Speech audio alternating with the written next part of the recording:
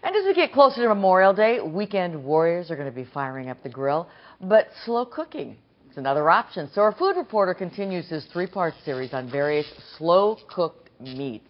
It's our Friday night special, and Steve Dolinsky tonight joining us with a taste. You think I had fun on this series? Oh, I had a lot of fun. I had a lot of fun. There is grilling. It's usually a fairly rapid process. Then there is barbecue, which implies slow cooking over smoldering wood, the smoke imparting a distinctive flavor while also breaking down the connective tissue. Well, last week we focused on Texas-style brisket, but this week it's all about the pulled pork and ribs in an unlikely North Suburban mall.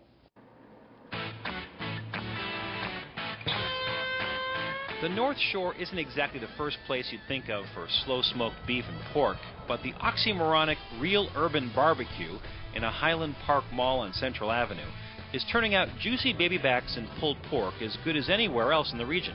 The folks that are winning all of the awards in the competition circuit are all using pellet cookers. So I did my research and talked to a lot of people, and pellet cookers was the way to go for this application.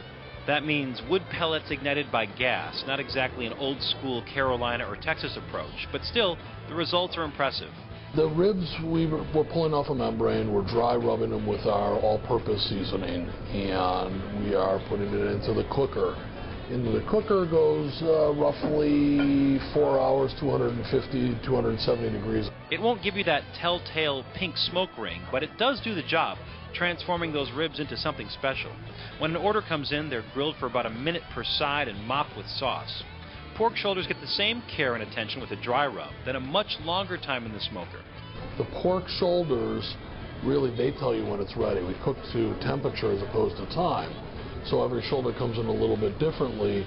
And these come out just fine. Shredded with bear claws, it's mounded onto sturdy buns and topped with creamy coleslaw. Other notable sides include baked beans and corn cakes, but it's the proteins that shine here. And Shapiro, a former Lettuce Entertain You partner, is already looking at bringing his concept to other barbecue-starved suburbs. I think barbecue is one of those kind of items that people are willing to travel for it. So we're getting people in from Wisconsin, we're getting people in from Prospect and, Barrington, and they're coming into Highland Park for barbecue.